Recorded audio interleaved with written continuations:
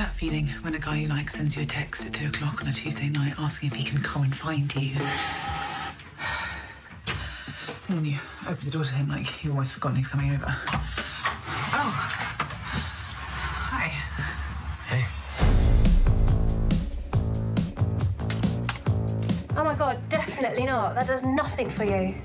What? These are my clothes, Boo. I've been wearing these all day. It's really not that bad. It's really Oh, not that bad. I'm sorry. You got them all by the balls, causing waterfalls. How did you two meet? She used to be our godmother. But then their parents split up. Mum died. You really are very good looking. Thank you. Very, Thank you. very. Thank you. It's been really nice to spend the day with a normal family. The only thing harder than having to tell your super high-powered, perfect, anorexic, rich super sister that you've run out of money is having to ask her to bail you out. I'm just going to ask her. I'm just going to come. Do you need to borrow money? No. The boys wanna be her. Why did you do that? I thought I was going to get raped!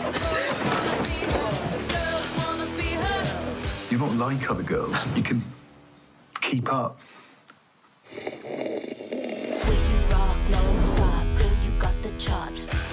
I should ask you if you want to go out for a drink with me. And I'll be sure to treat you like a nasty little bitch.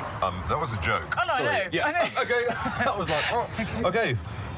I wanna be her. So do you. How'd you two meet? Oh, I met her on a bus. Yeah. It's so easy to pick up girls these days. I was like, hi, and she's like, oh, take my number from me. It's awesome.